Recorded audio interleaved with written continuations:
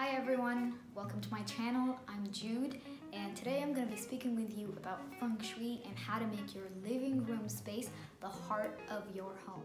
We're going to discuss 5 tips that would make your living room the heart of your home to bring your family and guests closer and to really allow the flow of energy to be positive. Tip number 1, your living room space should be rectangular or square.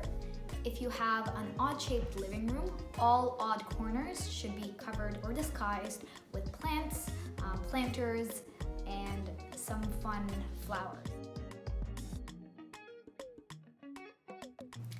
Tip number 2, there should not be any exposed beams in your ceilings.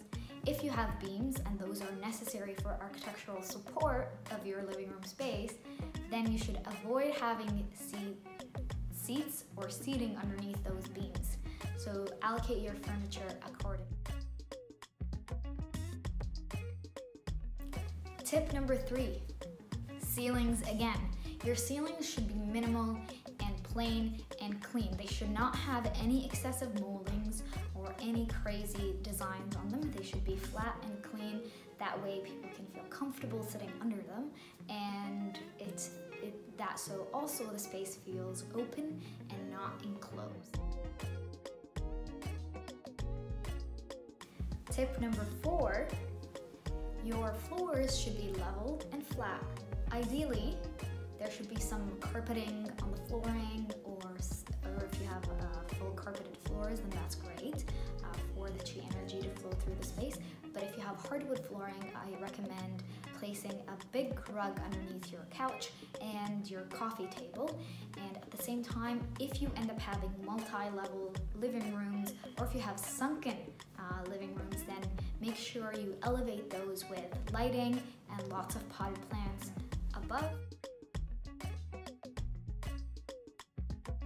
Tip number 5, obviously, who does not love natural lighting? Your living room space should have sufficient natural light and a consistent flow of air. Not too excessive, so your ventilation has to be balanced.